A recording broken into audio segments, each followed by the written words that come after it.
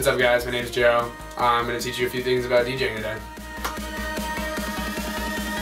I just wanna see the light.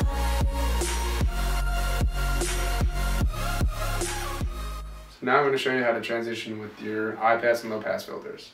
Let's do this. Let's take two songs together. You kind of have to do this pretty quickly. Have one song at high, and then you're basically just going to mix them in together really quickly. As you can hear it already.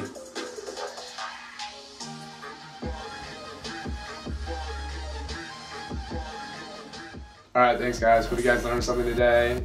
Please check out my SoundCloud or Facebook. It's at JVRWN Music.